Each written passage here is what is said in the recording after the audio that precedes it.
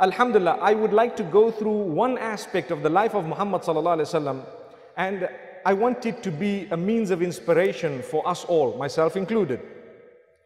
It is called waiting for the turning point in others. What does that mean?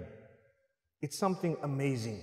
Waiting for the turning point in others is part of the sunnah of Muhammad sallallahu alaihi wasallam. Okay, in his case, it was waiting for the turning point in others. In our case, because we are not prophets of Allah, it is a turning point within us as well. And for that, we should not be waiting. But for others, we are patient, we should continue, we should be dedicated, we should have hope, we should pray for them. That's the sunnah of Muhammad sallallahu alaihi wasallam. What did he do when he saw Abu Jahl? Abu Jahl was the biggest enemy of Islam. He continued making dua for him. He continued trying with him. He was kind to him. Although Abu Jahl was cruel to him, he continued having hope. He continued in so many good things regarding Abu Jahl. And he always felt that definitely this man is going to come, if Allah wills, to the deen. So much so the time when Umar ibn al-Khattab radiallahu anhu, who was much younger than the Prophet sallallahu alaihi wasallam, 13 years younger than the Prophet sallallahu alaihi wasallam, he was a strong man, feared, loud, intolerant. The Prophet ﷺ used to make dua for him as well as Abu Jahl in the same sentence. He has said, Allahumma a'izz al-Islam bi ahad al-umarain. Before I translate that, let me tell you something. When you see a person who's powerful in authority, who's got a lot of clout, and they're not Muslim, or they're using their energy in a destructive way, and you keep on having hope that, you know, if this energy can be used in the right direction, it will definitely do a great service to Islam and the Muslimin.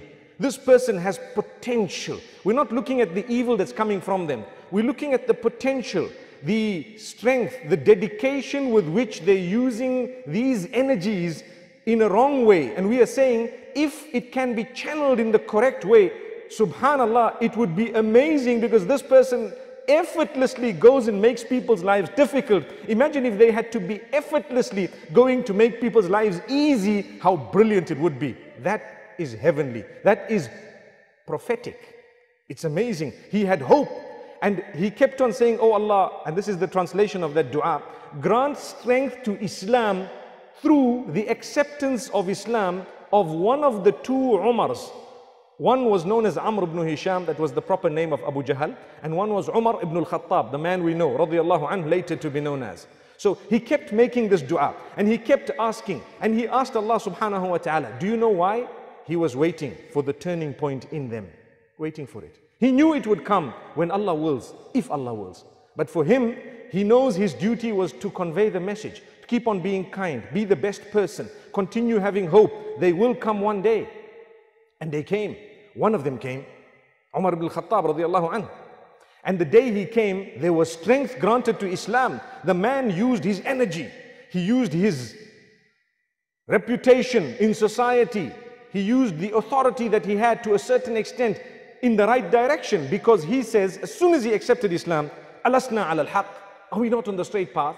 And the Prophet ﷺ says, yes, we are. Indeed, we are. Why should we fear people? Let's fulfill salah in public. Let's engage in our prayer in public. Why should we be worried about these people of Quraysh, that they may harm us, they may do this, they may do that? They can do nothing. I am there. Allah is there.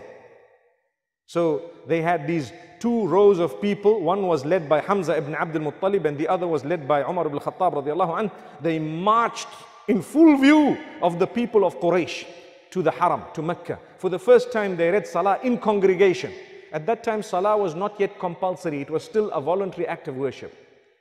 And they went forth and they engaged in Salah. The Salah that was given in Mi'raj was that Salah which was now compulsory. And that's when it became 5 times a day. That is later on. But earlier it was voluntary.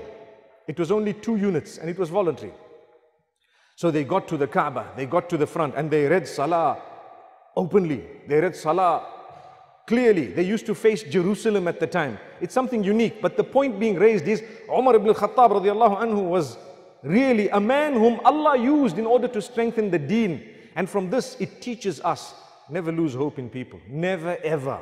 no matter who they are, your children, your friends, the drunkard, the one in the clubs, the one on drugs, the one who has the worst qualities, keep on praying, keep on trying, keep on having hope, keep on being kind, and keep on explaining the truth, continuing to explain the truth in a beautiful manner.